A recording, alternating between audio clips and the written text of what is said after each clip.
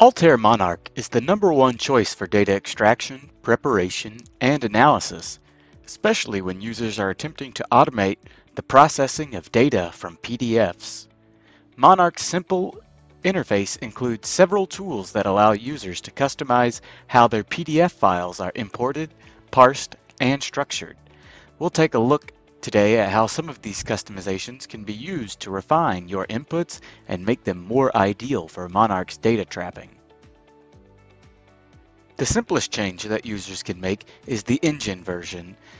These are essentially the different program versions behind the scenes that are responsible for reconstructing raw data within Monarch. Often, just changing the engine is enough to clean up files for further analysis. Users can also adjust settings referred to as stretch and crop.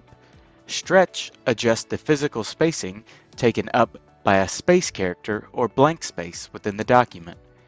This can be very helpful for creating proper separation between fields or for adjusting vertical alignment to accommodate various traps.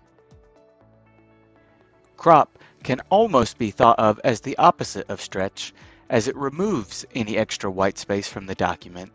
This includes white space along the margins and within the body of text itself.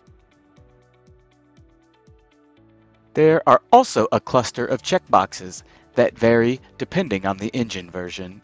The first two are Snap Text Left and Snap Text Up, which snap the text to the nearest leftward and upward grid line, respectively.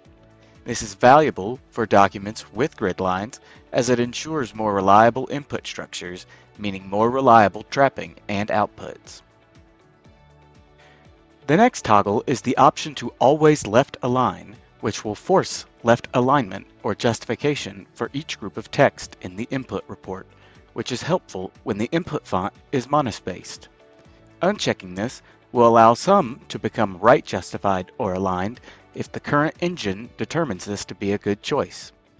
Please note that the monospaced option in earlier engine versions functions very similar to this tool. Conversely, the freeform toggle in earlier engine versions does not assume any left or right justification patterns. This could be helpful if the engine is putting alignment breaks in the incorrect locations or you need highly customized trapping logic. Finally, users have the ability to suppress left white spaces, which will trim any unused white space on the left-hand side of the document. This is primarily a style choice, but it can also be very helpful in keeping your data extraction models cleaner and easier to understand. This concludes the brief overview of the simple engine customization options in Altair Monarch and when data engineers might decide to use some of these tools.